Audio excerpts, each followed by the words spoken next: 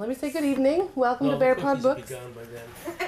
Can everybody hear me okay? Yeah. I'd like to invite you, if you're in the back and you'd like to sit in the front, please feel free to do so. I'm very excited to present Kathleen Carr, author of Miraculum, Monstrum, a unique narrative tale that blends poetry, prose, what I kind of think is science fiction-y and fantasy, and original artwork.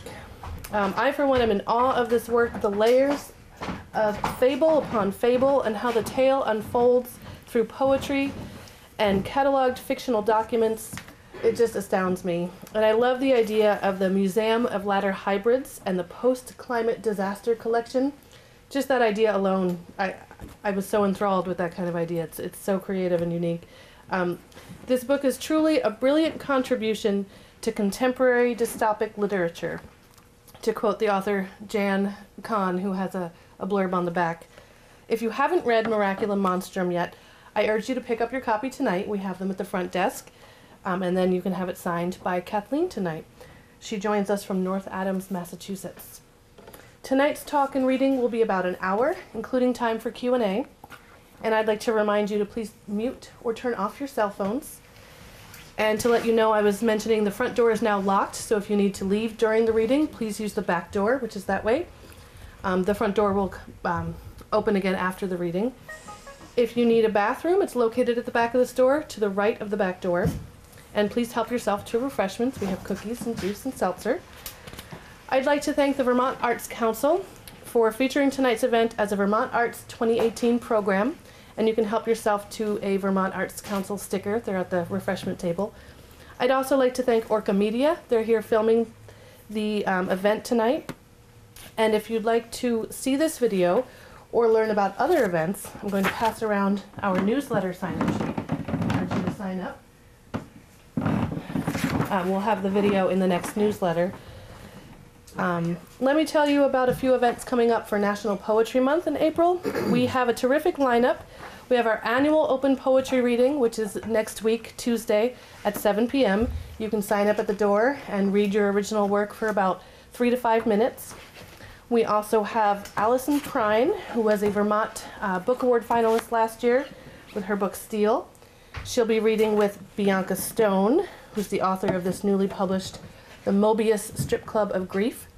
They'll both be here on Tuesday, April 17th. And you can find all of that information in the Poem City program. You can pick one up at the counter or find them around town. We're also featuring an author. She's a poet, but this is her first collection of short stories, Elena Georgiou, and this is The Immigrant's Refrigerator. She'll be here April 24th, and she'll be reading from her book and speaking with a member of the Vermont Refugee Resettlement Program. And sales from the book go to as donations to the Vermont Refugee Resettlement Program. So that'll be a really fascinating talk. So for now, let's welcome the winner of the 2015 Clarissa Dalloway Book Prize from Arojo Foundation and the Best Book Award finalist in the Fiction Cross-Genre category. She's a writer and visual artist. Please help me welcome Kathleen Carr.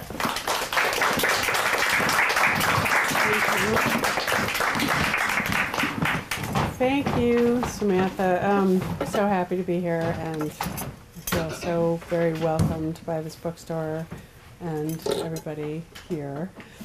Thank you for coming out. Can everybody hear me okay? Because there is a mic, and sometimes people can't hear me, so let me know. So I think Sam did a pretty good job of describing what the book is, essentially what's happening. So I might just start reading and interject some comments as I'm reading. And if you have any questions after, I'd be happy to answer them. There is a curator character, and she comes in, and I'll just tell you when that's happening. And there's also notes throughout, and visual art. So sometimes I wish I'd figured out a way to show the images while I'm reading, but it's kind of, I'd have to project them, and it might be distracting, but anyway, but that's how it's laid out. I wanted it to feel like an exhibit catalog. And my husband and I are visual artists. We read exhibit catalogs all the time, and they're really getting better and better. And I feel like that's a form to be explored for sure. I'm a Goddard alum, and somebody that I worked with there wrote the introduction, Jill Maggie, and she offers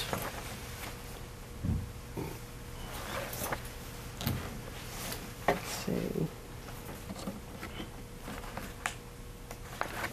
I want to say this. She writes, "Joy," exclaims the flying Tristia Vogel of Kathleen Carr's Miraculum Monstrum, who is an artist living at the beginning of a world without oxygen, and who grows wings. And the confusion of who in the grammar I chose is indicative of the book's fiction, biography, autobiography, the joy of flight in the actions of the protagonist, and in this book's soaring genre abandon, is possible despite an overwhelmingly inhospitable context. I almost wrote inhospitable context, which is one of this book's truths. Institutions rarely serve the ones who are meant to fly. Yet it is inevitable that some should sprout wings. If it chooses you, I think the book argues, you are called on to be susceptible. So, be susceptible.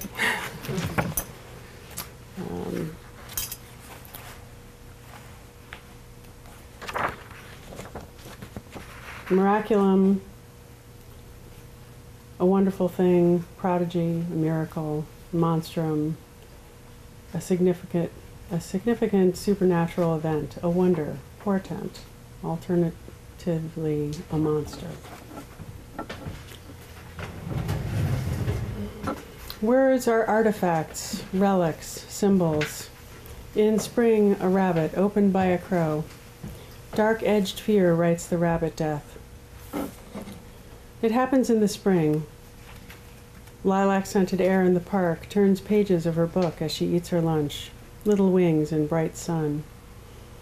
An April afternoon lies on the grass, not hearing the murder of crow's shrill gape. The leaves knife-sharp against the sable trunks, high-pressure finite lines written across a landscape. She hears a bird serenade, tiny hammers on bells.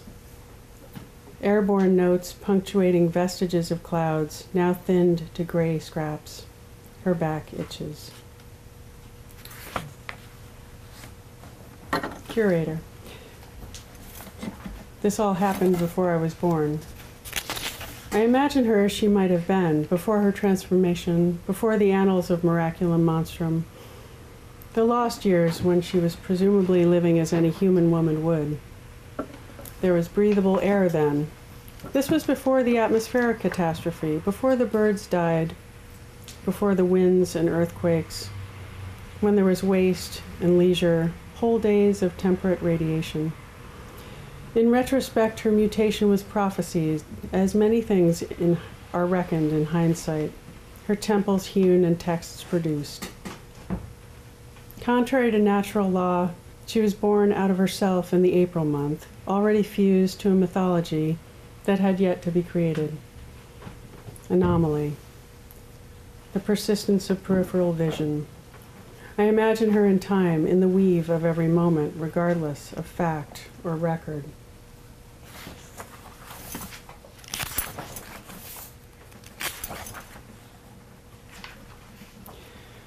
On April 25th, she wakes up with a single hair thick as a bristle growing out of her left scapula. With a hand mirror, she examines over her shoulder. The sinister, portentous vine looks like a wire. She can't pull it out. It seems to be fused to the bone under the skin it erupts from. Is a dream the real world? This hair, a blackened bone being born.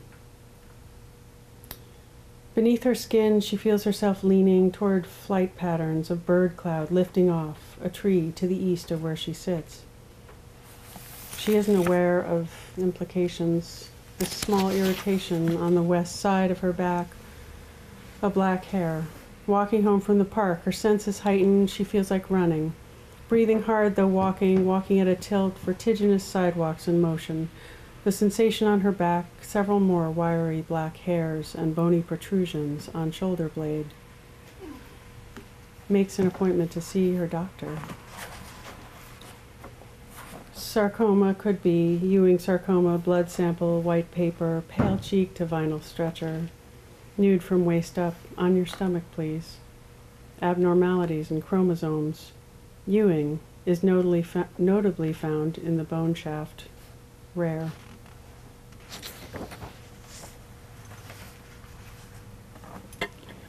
Inside her chest, the ribs rest over her peritoneal sac, housing heart, lungs. Once she saw a bird heart still beating in a ribboned carcass. The bird had been struck, turned in ragged cartwheels, glanced off a car. The body curled like a continuous apple peel. She walked from her porch, where she had been sitting, to look at the moist shards of gelatinous red, wanted to put her finger in the chest, to touch the velvety blood charged with ebbing life. Thrashing pulse, flailing wing. She can't be dying. On your stomach, please. Is there pain? Yes. Vivisectio, alive cutting, migration and song phenomena to be dissected.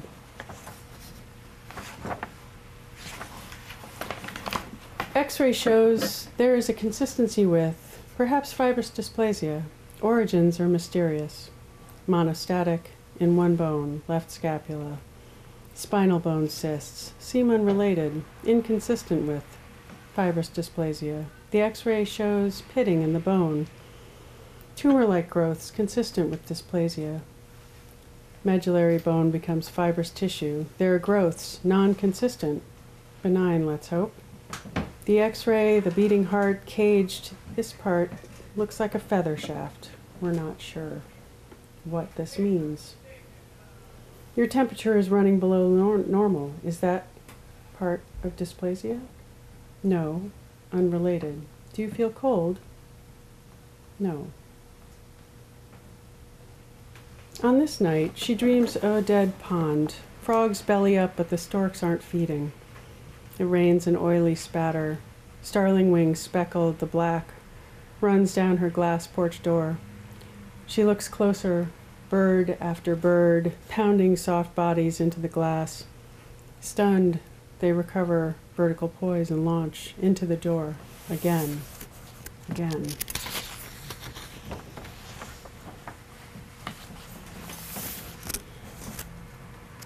A pile grows. She thinks she will vomit. Her mouth opens. She almost breaks from the dream here.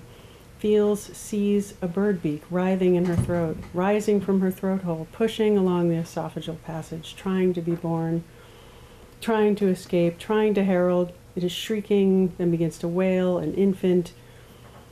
In the dream, her bile rises, propels the bird out, leaving her flaccid, the bones of her crushed, liquefied, or molten. She wakes, vomiting, shoulder throbbing, sarcoma. The moon lights translucent snakes in her vomit, like tapeworms, maybe string or hair. She takes the bus to the emergency room. It is 2 a.m. Medical form. I can't read this. Control number, district. Am I dying? Worker. Phone. You are upset. Please come. Number, date, client ID. This information provided, temperature dropping, on this form may be used to determine eligibility. Pressure on chest for federal. And we want you to speak to state programs using dead birds, Social Security, disability criteria. 1. Patient information. How long have you been? I am not. Address.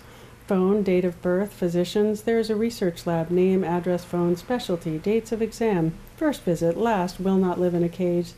Visit, presenting symptoms, height, weight, blood pressure, muscle strength, 1.5 to 5.5. 2. Diagnosis you must attach, HIV infection, diagnostic, made comfortable, test, performed, attached. They look like feathers. Can you explain results, psychiatric evaluations, psychological evaluations, treatment and response, tests inconclusive. Please include past treatments. We need more tests and response. Be advised. This is blurry. Please sign here. We want to help.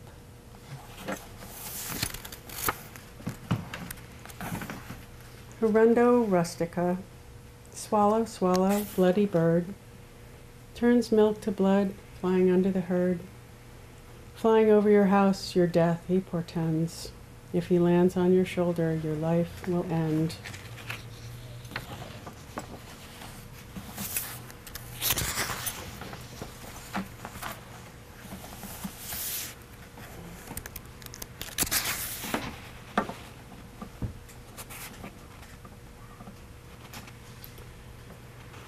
This is a reading from the letter from Tara from Miraculum Monstrum, verse 8, chapter 8, verse 21.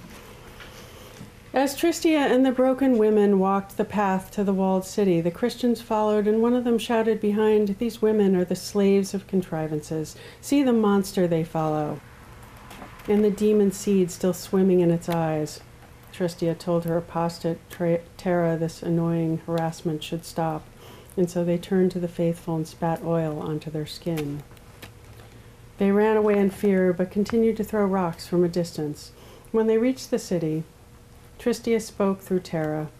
"The wall they've constructed won't keep the water out, so find higher ground.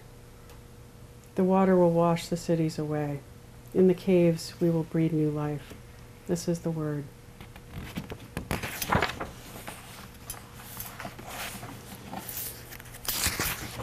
This is fragmentary because there's the scripture is from the text of Miraculum Monstrum, which is, it's a religious text based around the prophecy that this bird woman is going to come.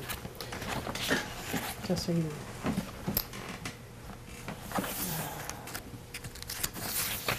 They superimpose the stature of a god over her.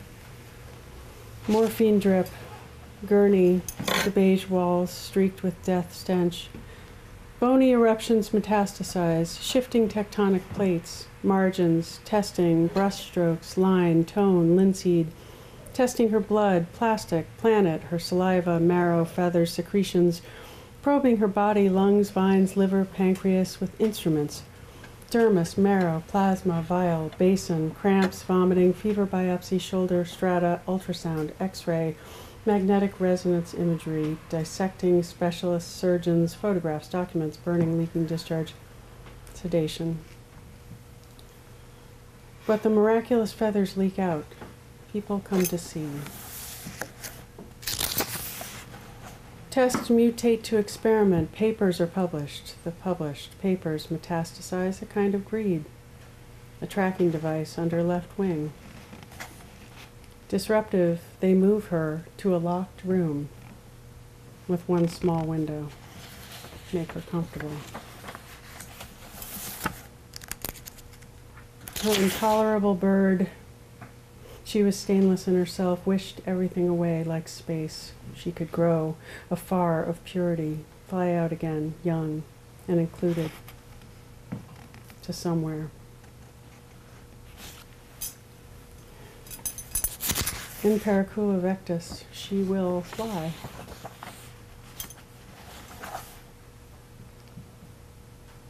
Leather straps against her arms, uncoiled feathers sprung from the bone meat. This feather of undaunted blood water arches. She sees in the dark the morphine drip. The songbirds whose songs are stolen for research. Migratory birds who are funneled and disoriented. Where is their gyroscope? Arthur Cleveland, RNA, employed at County General for 6 years. Employment terminated on X. Incident involving a patient, X. Released without discharge. Patient terminally ill, on morphine drip, hospice, assignation. Patient released from locked ward by Mr. Cleveland on X. He informed staff that patient was uncomfortable and unnecessarily restrained and is sedated. Patient in advanced stage of bone disease, unknown origin. Mr. Cleveland claimed patient was a mystic, induced his cooperation. Termination enacted, psychiatric evaluation recommended.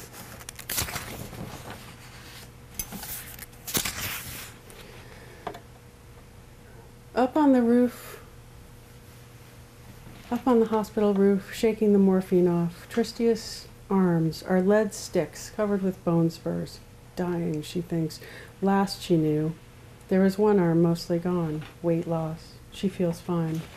Hungry. My body in revolt, she thinks. These look like wings, not tumors. Bone disease. She runs the roof, like an infant tied to a kite. Hands intact, wearing a ragged snap gown, she rears her wings and dives, like painting the next stroke. There, like a net, a brace, every feather moves. She is tired, lands too quick, bloody knees, laughs. Where do I go now? She knows where it lies by air.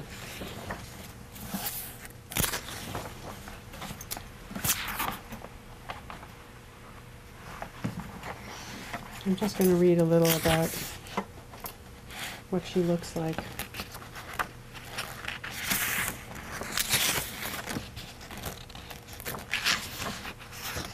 She's meeting somebody who's going to help her and flies into her house. Obviously, scares the shit out of her. The beauty of her ivory underfeather, cloaked with black, slick like tar. Tara tries to hit the bird thing, throws a plate, her boot, pulls a lamp from the socket and smashes, points the jagged end at the howling figure, crouching, makes her weep. Tara sits on the floor, cradling glass, closes her eyes, the adrenaline disrupting her high. What the fuck? Listens while it speaks. Transfixed. Can't move. Curator. I am often asked how long it took for the wing growth transition to reach completion. How long did she lie drugged in the hospital? This would seem to be a simple matter of record, except many of the records were destroyed. We don't know why. We do know her cottage was emptied out and her things forwarded to her aunt, Percy Vogel. Her relative was then informed that Tristia had volunteered for a long-term research project, which her aunt disbelieved. Later, she was told Tristia had fallen from the roof of the hospital. From a complete inquiry into all existing records, my estimation is that it took 6 months for her wings to grow in and become usable. As soon as she realized she had wings, she escaped.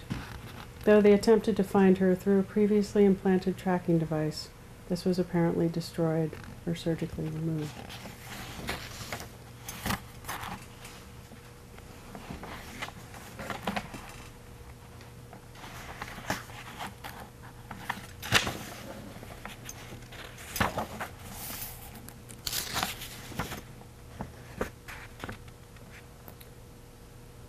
Tristia in nervous motion, head jerks to trailing edge of wing after attempts at recapture. Gaunt, covered with fine, definitive down. Contour feathers lay flat and gray on her chest and belly. The fur swells on her breasts, nipples darkened, flinty, her calves in atrophy. She hunkers into a squat. The plumula on her back blanket the network of stars where each primary feather tore through her skin.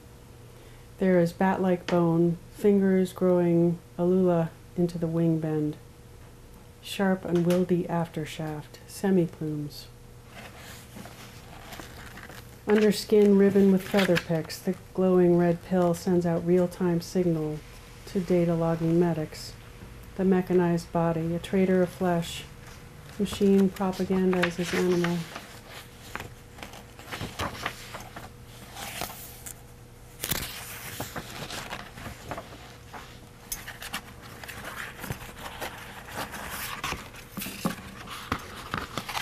She flies to the roof, dives to the top of the tree, glides, then back down, swimmy. Wants to carry Tara on her back, just to the top of the garage. No way. Tara laughs. She watches though. One more plunge, leap, shiver, run, prowl. This joy. Fluff pants as she winds down. Later she'll need meds. Tristia's pain, white needles stitch in her bones, singe fire, rip and bind. The violent flesh tip heals and quill. Nail heads, back in, barbwise, welt her sores. She dreams in a restless opiate fume, women who will come for talons. She dreams also of a half-faced man.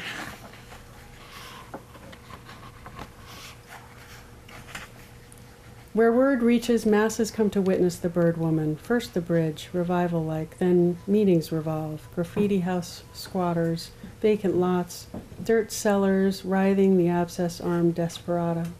Internet code forwards the flock. The nascent legendary attracts another kind of follower. The Raptists began writing of a bird woman messiah in their scriptural text, Miraculum, Monstrum, during the latter years of the 20th century. There is great rejoicing at the news of Tristia. They send Dr. Couray to bring her home. So I'm going to stop there and encourage you to read on. But there's one quote from Anne Waldman, which I really love, from Manatee Humanity. As things really heat up in the environmental crisis. That's what they'll say about us generations hence. How living then hence without so many animals then. They fuck the world over in their sweet, avaricious time frame. That's what they'll say about us, those stupid fuckers. They let the animals die. They let the plants die. They killed the air. They killed the water. They killed each other. They killed language. Thank you.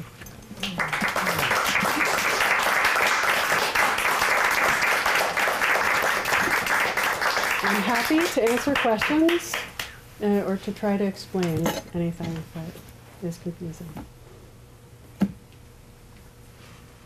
What was your impetus for writing this? Sort of starting down that path. Yeah, well, there were a couple of things, really. I'm, as a writer, interested in hybridity, and I work in a lot of different forms, and I'm also a visual artist, so I thought I wanted to make a work that sort of included all of that. And also, my mother was dying of early onset Alzheimer's at the time, and so her transitions were sort of inspiring to me as well, and sort of the kind of research that I was doing for her condition sort of ran alongside the research I did for different bone diseases, and you know, what it might actually look like if somebody were to grow wings, because they wouldn't just appear. They would, something would happen. It would be, you know, it would be crazy, you know, and shocking, scary. So I wanted to build that out. Yeah. Yes. So looking at this work, I'm interested in like any parts of the book that already existed as like these different little projects. Like, did you have a bunch of illustrations that you wanted, that you knew were going to go somewhere, or did you start with the like letters themselves? I'm interested in the process. Yeah, that's a good question. I was working on them sort of alongside, and some of them I didn't really know where the things were going to go at all. I was just making a lot of bird-related work, which if you see, you know, if you go to my website, it's pretty much all abstraction. So it was, you know, so like the swallow, I probably painted that first and then wrote the Hirundo rustica part. But it's, and some of the work was already done and just lying around, you know, so so it kind of evolved. They grew together, I'd say. But then, of course, the idea of putting something in a catalog for an exhibit was very appealing, like that. The way when you're looking at a catalog, there's, you know, there's other people's work, and there's the artist's work, or there's things that were never meant to see. You know, they're on the, like, here's some junk from so-and-so studio. You know what I mean? So I wanted it to be a real container for that. Yeah. Did you do an outline of the book first, or did it just kind of flow together? No. I've never written an outline in my life. And if I did, probably wouldn't. Some people do that, and I can see the value of it. But I kind of sort of knew what was going to happen, you know? I mean, I just didn't know how A to B was going to go. But it was definitely grew sort of around the story that was evolving. You know, it's sort of, writing is a lot like painting, in that you write something and then you think about it and respond to it. You know, it's kind of I wish I could just sit down and work off an outline. It would probably make things a lot easier, you know, in some ways. But of course, as a writer, artist, you can always change your thing. So it's really just a game. Like, okay, I have this outline. I don't know. Does that answer your question? Yeah. As a follow-up, can you talk a little bit about your writing process or ritual? Did you write in the morning? Did you write it in one big block? How long did it take you to write it? Oh, I worked on it for a year and a half. And pretty steadily. I'd say I worked on it every day. I mean, as an artist, I work on something every day. I've really been doing more visual art lately because I just had a show, but then, you know, I always feel like whatever I'm not doing in a very concentrated way becomes the escape from the work. You know, so I feel like I always have some, like, I'm going to go procrastinate and go make some prints now, you know, but I'm still working. So it's, yeah, I feel like that's sort of, it took a while. And the ending was, we were just talking about this the other day. My mother had died, and I had sold our houses, and the people who bought them allowed us to stay while we were cleaning out. It was her house, my house, and this barn that had like 100 years of stuff in it. And so while we were staying there in this plasticed off room, they were ripping the house to shreds that I lovingly rebuilt myself, you know. And so at the end of the day, after we'd drag things to the dumpster, and like it was horrifying, snowed every day, so we're dragging things. My mother's house was up on this hill, and there's a picture of it in here actually, in the very beginning, as Tristia's cottage. Yeah, the Sears house. And so, yeah, Sears Roebuck house. And so it was up on this hill, and there was all this snow, and it was just... So at the end of the day, I would be totally exhausted and emotionally drained, and it was like throwing away all my stuff from my entire life and in these dumpsters that were covered with snow. And I'd sit down to write. So I was probably in a sort of a morbid state of mind by then. But, yeah. What does your editing process look like? Your editing process, what does it look like? Oh, I'm fairly rigorous, but I allow myself to just write whatever at first, and then I'll go back at it later as sort of another person. So otherwise I could never write anything. I'd just be like, oh, that word, no. Oh my God. I mean, I can't imagine having to do that kind of thing all at once, like the editing and the creative process. You probably know what I'm talking about. Yes. You know, there's this dreadful editor who's like, you know, you have to shut it off. Yeah.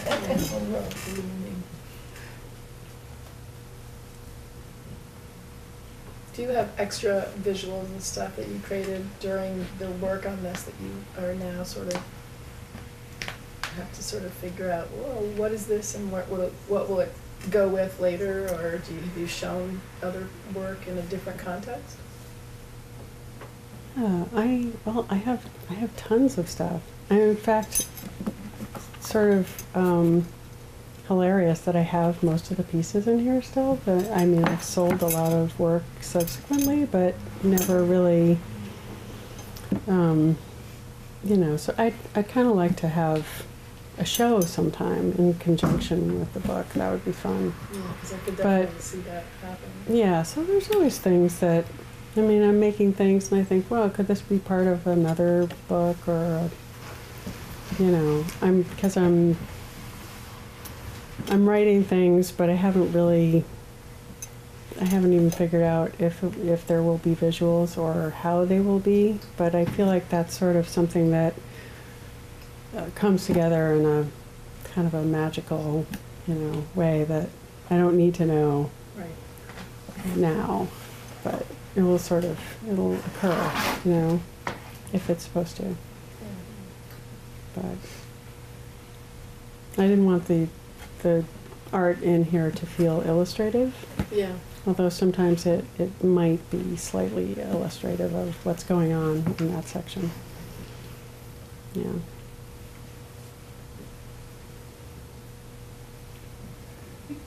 The theme of transformation is, you know, widely through literature. Do you think of any of your other texts? Like I'm thinking of the Metamorphosis by Reed, or even The Tales from Lake. Is there any intertextuality? Is there any intertextuality where you're thinking of how your book fits within the realm of this theme? Oh, yes. I mean, there's certainly a lot of literature to consider that sort of makes use of that sort of hybridity, right? Is that what you? Yeah, I can.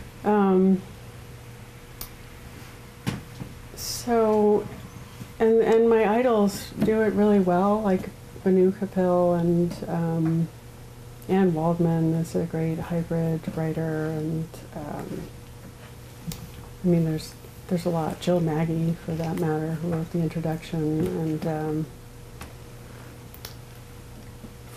you know, there's a lot more artists that are writing and using that form, which is really nice. But at the same time, I haven't really seen too many fictional art catalogs, like monographs. So I was kind of like, is anybody else doing that? Maybe not. And so maybe that will, you know, who's Kamiko Han? She's sort of a writer who's very conscious of inventing forms, you know, sort of based on Japanese, ancient Japanese forms, and she bought my book at AWP. I was so excited, and she's like, "Can you sign this for me?" It was like the weirdest thing. Like, oh my God, no! You sign my hand or something, you know. But so there's, you know, being aware of. It is hard, you know, when you're writing something, to be aware of other work that's come before and want to be separate from that, and yet you can't help sort of being influenced by everything that you consume, you know. So, but of course you can't worry about that. You just have to do your thing, you know, and it's leave that to the rest of us to do. Yeah. Because it's, you know, like the human nature of wanting to find those connections and patterns. Yeah, and it is the nature of the bookstore to want to define what you've written. So it's sort of like, you do need to have a shelf at the end of the day. Like, where are you going to, you know, like we were just talking about this. Yeah. It was, I went to a bookstore and it was under essays, and I was like, well, you know, that's not really right. But it was, you know, but I hope it could be under science fiction or fantasy or poems, or, you know, maybe just by itself, or in a sort of a glass case with a light on it. Be okay too. But yeah, you know, that's one of the pratfalls of hybrid literature. And if anybody writing, sort of looking at hybridity, and yeah, it's kind of like, you know, it makes it's a hard sell. You know, the publisher I worked with, they've been really, really great, and they've been so supportive. But Kate Gale said, maybe you want to write a novel. And I thought, yeah, that would be really great. I'd like to write a romance novel, like a set of them, you know, so that I could then write my weird thing over here. But, you know, but I don't know if that's actually possible. You know, you do have to, like Kerouac says, what you feel will find its own form. So you're kind of stuck with yourself at the end of the day. Although romance novels, like detective novels, I think about it sometimes. I think, could I, should I, would I? I think about the same thing. The crime novels sometimes really Yeah, sell. I like crime. I could do that. Yeah. But I'm not sure I could really do it, play it straight, you know, it would be like, But the hybrid form is really growing. yeah, Do you know Lydia Yuknovich, the author? She's an amazing author. yeah. So she just had a little thread on her Facebook page the other day about, tell me about, I'm making a big giant list in a group. She's compiling like a resource for her students of hybrid publishers and hybrid books. And I was like, oh, I know some. You know, I mentioned Kathleen, and even like, and Red Hen, I think, is doing a great job of publishing a lot of hybrid. They have, there's a book of lyrical essays, you know, Chelsea, when I met her at the table with you Yeah. that time. Yeah, You know, they're different, and I think publishers are more apt to jump on that now. It's kind of like a growing thing, so, you know, Yeah. you write what you write, and then, yeah, you hope the bookstore is gonna shelf it, right? But, Well, somewhere we'll find it, right? Yeah. Yeah. yeah. Well, and this Yeah. is the kind of store where we would put it, I do the science fiction book club, so when I sent out the newsletter, I said, hey, this is getting read, you know, Yeah, how could you not put that under science fiction? But I also do poetry, and I was like, you know, yeah, need to be in both places. yeah, it could be. yeah. Well, I'm happy to see it, you know, growing, because I mean, I wrote this, you know, almost, you know, it's getting on 10 years ago now. You know, it took a while to write it, and then it took 4 years to submit it to places.